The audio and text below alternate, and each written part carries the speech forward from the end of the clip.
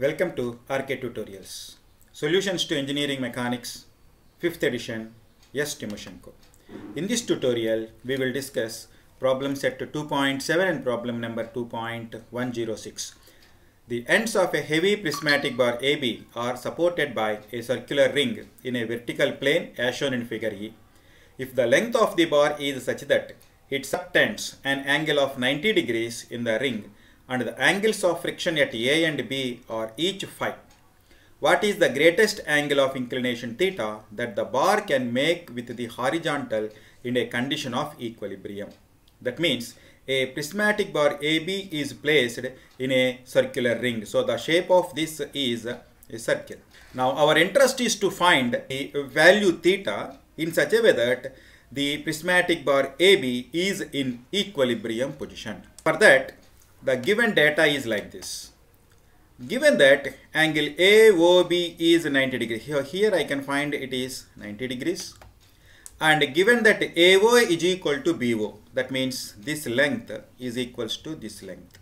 Hence, I can find this angle is 45 degrees and this angle is also equals to 45 degrees.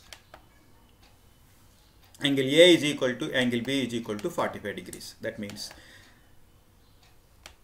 this angle is 45 and this angle is also equals to 45. Now, let us consider the various forces acting on the prismatic bar. The prismatic bar AB is supported in a circular ring at A. Hence, there is a reaction at A perpendicular at this point. Let that reaction is RA. Similarly, there is a reaction by the circular ring on the prismatic bar and it acts perpendicular to this direction. So let this angle is RB. Let this force is RB. Now there is a friction force given that there is an angle of friction. That means there is a frictional force. Let us assume that there may be a possibility that A, by virtue of this weight, A will move downwards and B will move upwards.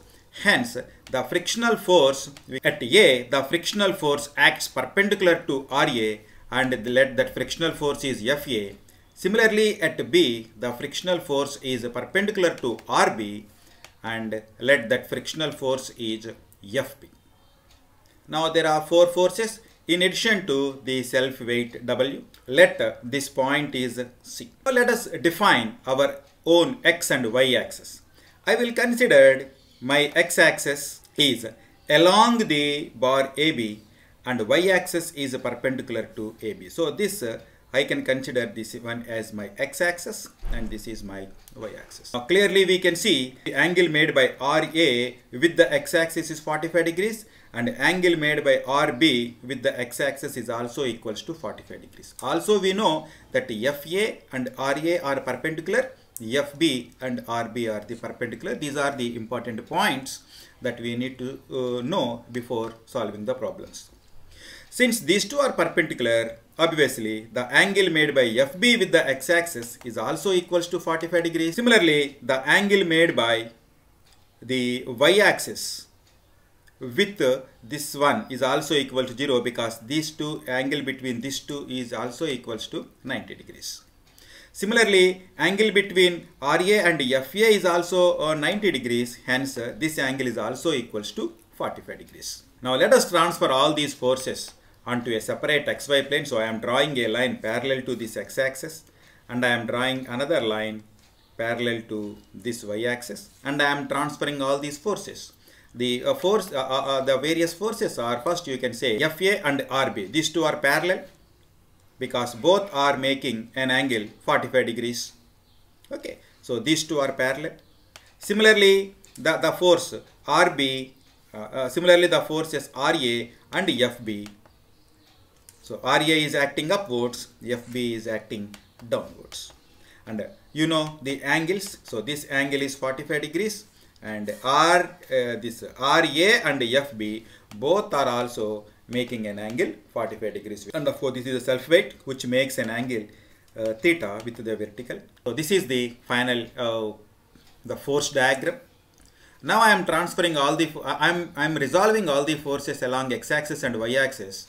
Now first when I am resolving RA, So RA horizontal component is RA cos 45, vertical component is RA sin 45. And similarly RB horizontal component and vertical component. Similarly I can find this one FB horizontal component and vertical components, and also W. So like that I resolved all the forces along x-axis and y-axis. Now I am considering my equilibrium equation sigma fx is equal to 0. By considering sigma fx is equal to 0, the forces acting along x-axis RA cos 45, W sin theta.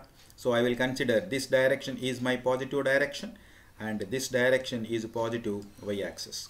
So RA cos 45 plus W sin theta is equal to FA cos 45 plus RB cos 45 plus FB cos 45. So I can simplify this,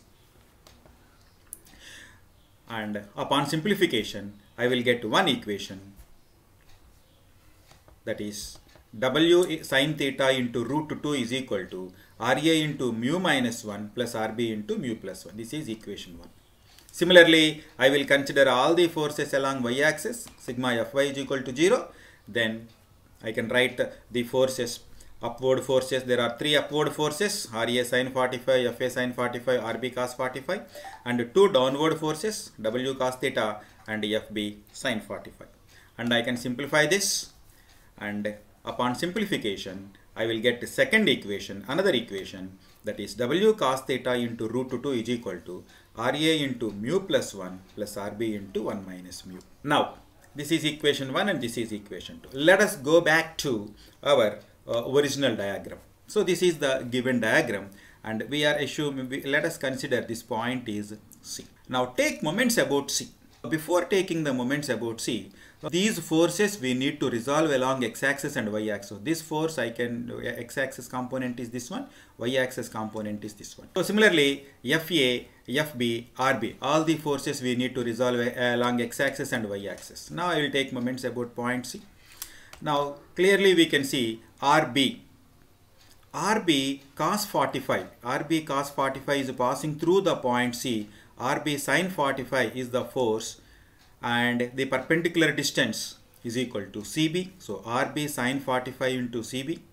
Similarly mu into RB, this horizontal component once again passing through the C, but the vertical component is like this. So mu RB sin 45 into the perpendicular distance is CB.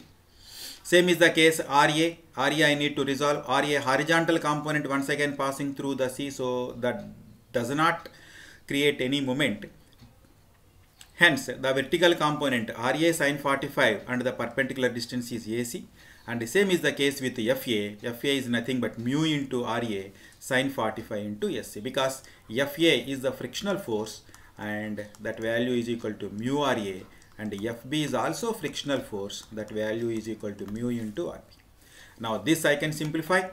So upon simplification I will get like this, because I know AC, because C is the midpoint, by virtue of its weight it is the midpoint. So AC is equal to BC, and so all these values gets cancelled, and even that sin 45 values are also gets cancelled. So all 1 by root 2s are also gets cancelled, and you will get to one equation. That equation is equal to RA is equal to RB into 1 minus mu by 1 plus mu. Let us consider this is equation number 3. Now let us consider equation 1 by equation 2. Equation 1 by equation 2. This is equation 1 by equation 2. So you will get W sin theta root 2 by W cos theta root 2 is equal to RA into mu minus 1 plus RB into mu plus 1 by RA into mu plus 1 plus RB into 1 minus mu. But just now we concluded RA is equal to RB into 1 minus mu. So you can substitute there. So W cancel, root 2 cancel, you will get sin theta by tan theta is equal, sin theta by cos theta is equal to tan theta, and RA value I am replacing with RB into 1 minus mu by 1 plus mu, and RB I am keeping as it is, and once again in the denominator also I am replacing RA is equal to RB into 1 minus mu by 1 plus mu, and this I simplified further. So all RB's gets cancelled, and after simplification you will get a big equation like this. So further you can simplify, then you will get tan theta is equal to 2 mu by 1 minus mu square. What is mu? So mu is the coefficient of friction, but given that phi is the friction angle, so I can say mu is equal to tan phi. So that I will substitute now. Tan theta is equal to 2 mu by 1 minus mu square. I will substitute mu is equal to tan phi. So tan theta is equal to 2 tan phi by 1 minus tan square phi, which is nothing but tan 2 theta. So this is nothing but tan 2 phi. So tan theta is equal to tan 2 phi, or the theta must be equals to 2 into is the answer for the given problem.